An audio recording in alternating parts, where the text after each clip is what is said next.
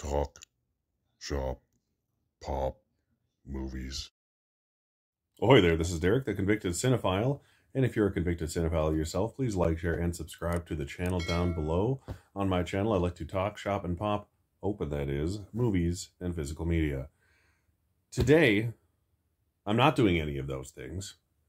Well, there'll be some talking involved, but there won't be any shopping or popping. But this is technically physical media, I suppose. It's kind of in that gray area, but I'm going to share with you, not any movies or anything, something that's actually quite dear to me, something I've had for over 30 years in some cases, because I'm an old man. I'm going to show you my first collection. So this was before the Blu-rays, before the DVDs even existed, the late 20th century, or as I like to call it, the 90s. Early to mid-90s, at least, I'd say. This was my obsession. This is the thing I did. You may have gathered that I like superheroes and comic book things from other videos I have done. I had a comic book collection. Wasn't a huge reader, but I would read them. And I loved collecting action figures. But even before I really started collecting action figures, this was my jam. I collected Marvel Universe trading cards. So I'm just going to give you a quick run through of my Marvel trading card collection. So here we go. All right, so this is where it all began. I'm not going to go through literally every card in here or anything ridiculous like that. I don't have a better way to shoot it than this, so I'm sorry if it's a little nauseating. But yeah, this is the 1990 series of Marvel Universe trading cards. So yeah, you got the big three on top there. So this is the style they had. I love these things. So this is the full series of cards. This is what the back will look like. These are funny because they're almost like baseball cards. So they got like the guy's height and weight. And has like their battles fought and win-loss percentage. Kind of like baseball stats. So I thought that was funny. As an adult, that's funny to have. So it shows a little origin story and fun facts about each character. So, if I know something about a superhero, 90% chance it came from a card like this. So this is why I've known essentially every Marvel character for my entire life. So when they come out with a random movie of a character no one's heard of, or something of that nature, take Shang-Chi, for example. I've had, Shang-Chi trading cards in the past, so I know of him. And there's everyone's favorite guy right now, Moon Knight. So I've known Moon Knight since I was 4 or 5 years old. But yeah, I just like the look of these. It's Colossus. He's always been one of my favorite. Doctor Strange. Yeah, so this is the 1990 cards. They had rookie cards, too, which I always thought that was kind of funny. Ghost Rider was a rookie at this time, so that's how old these cards are. It has, like, famous battles, like Fantastic Four versus Doctor Doom. That was one of the first cards I ever got, was that card, actually. Anything with Hulk was always my favorite, so, Thing versus Hulk. But yeah, you get the most valuable comics as opposed to the MVP cards, so I always thought that was clever. The original Avengers comic, the first appearance of Punisher, first appearance of Spider-Man, Thor, the first X-Men, giant-size X-Men. This is when they... Wolverine and Colossus and Storm and all those got joined the team. That's the first appearance of Wolverine and the Hulk there.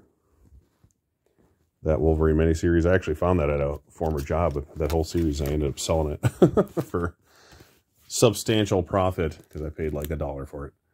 But yeah, that's the first issue of Avengers that had Captain America in it. He was not in the first few issues, FYI. So we're skipping a couple years here. This is the 1992 X-Men series. This is when X-Men was, the shit, essentially, with all the Jim Lee art. This is one of, if not my favorite card series. I think 1992 was my favorite year because they had this, and then the 1992 Marvel Universe cards, which I'll show a little bit of soon, were my favorite of that brand. But yeah, you get all the classic mutant characters here. And I like the backs. I like when they had power rankings like this, where it showed how strong and smart and fast all the different characters were with various graphs. Yeah, I always love that. My boy Colossus. I always loved him the most for some reason. Yeah, some good characters. Some of which have been in many a movie. Some of which you've never seen in anything. You got Juggernaut, the Sentinels, Apocalypse, Mojo. I always loved Mojo.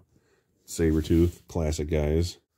On to another 1992 series of cards, which is also my favorite series of these, the Marvel Masterpieces. So every single one of these was painted by Joe Jusko, I believe is his name.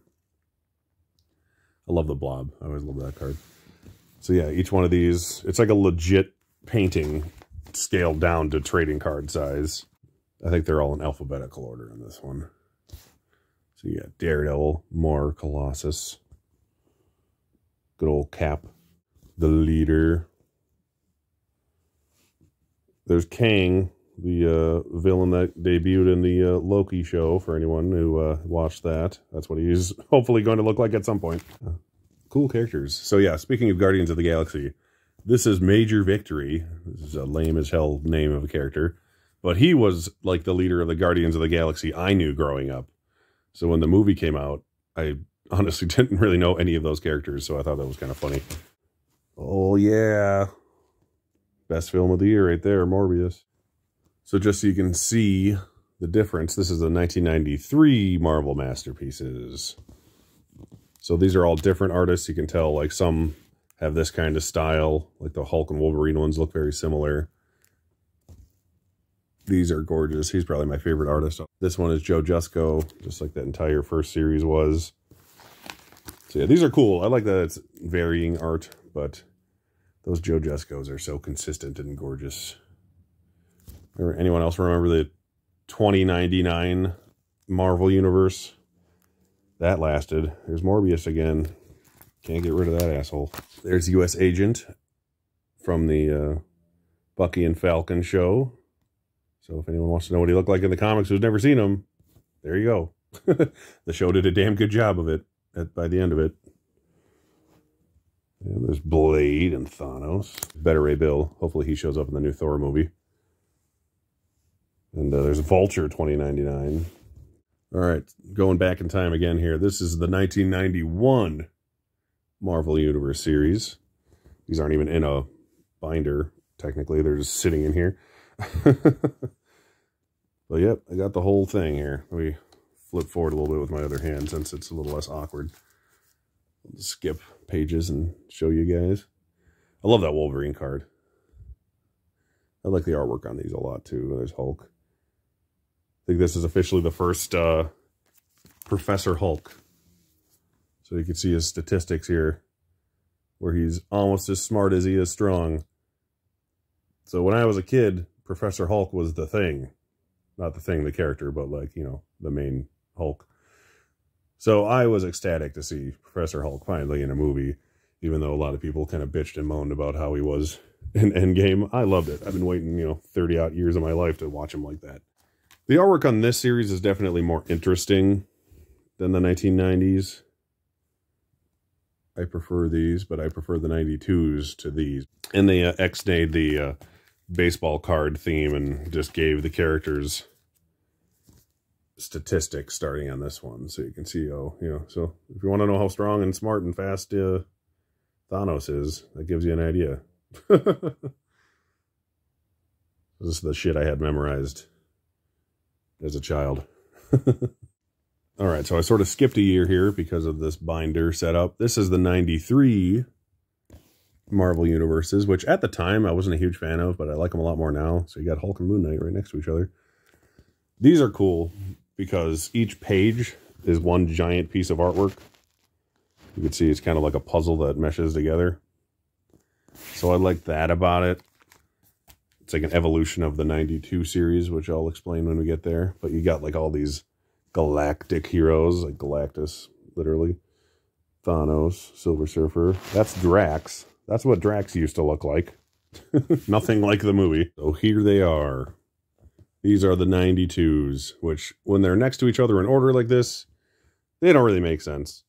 But as you can see, it's like little portals that the characters are coming out of into the literal Marvel universe, because there's like planets and stars and black holes in the backgrounds of these cards. I used to take all of these and go to the cement floor of my unfinished basement as a child, and you could actually line these up in a certain order, and it would make one gigantic picture if you connected the backgrounds the right way. So that was cool. And this is how the backs of these look. It's got the same kind of statistic thing going on. So there's Spider-Man, obviously.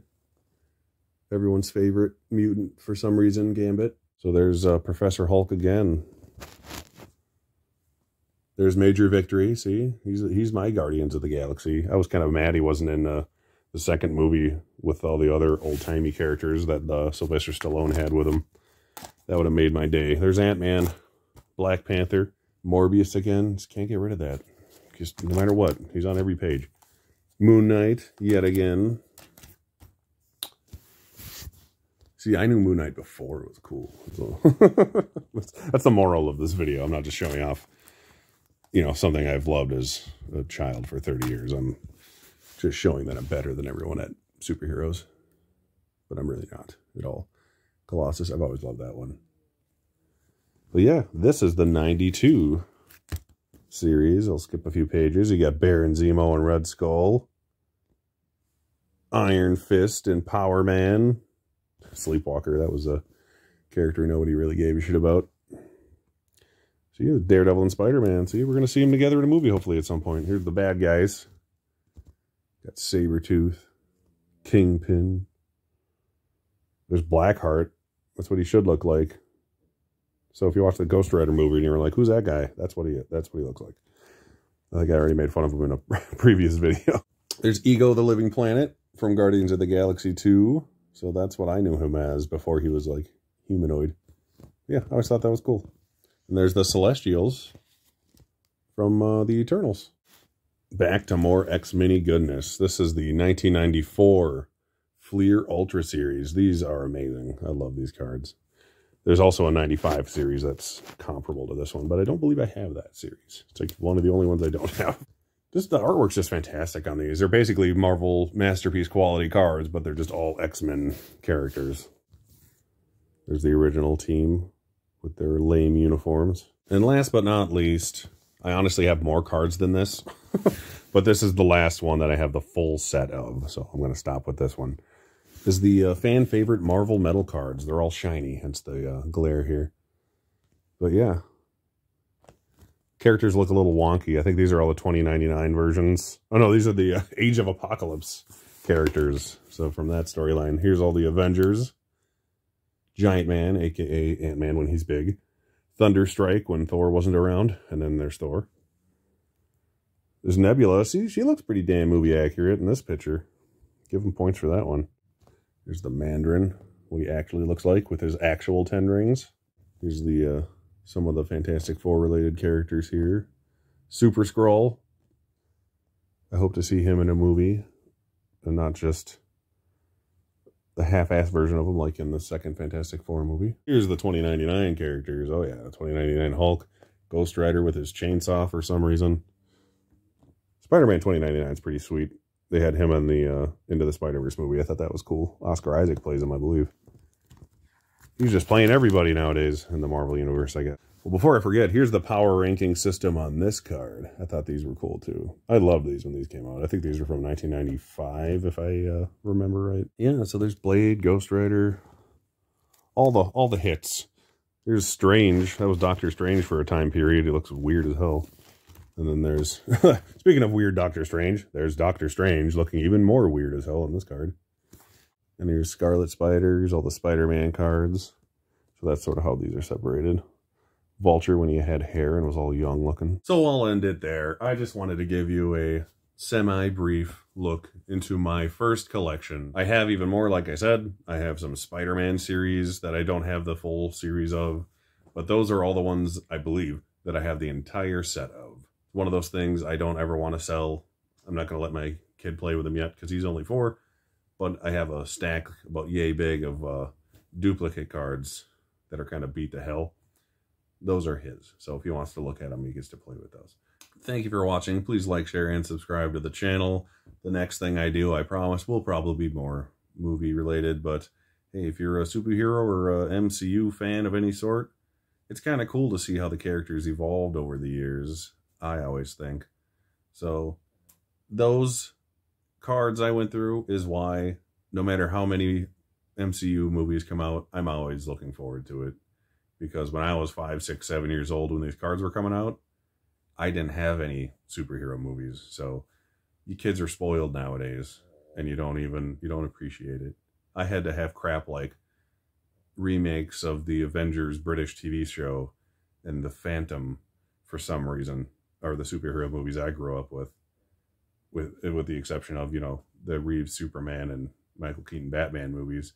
But being a Marvel guy, I never had that. That is what makes me so happy about movies like Doctor Strange coming out next week. And the fact that it's made by one of my favorite filmmakers, Sam Raimi, does not hurt. I'm talking too long. Thank you for watching, and I'll see you next time. Talk, shop, pop, movies.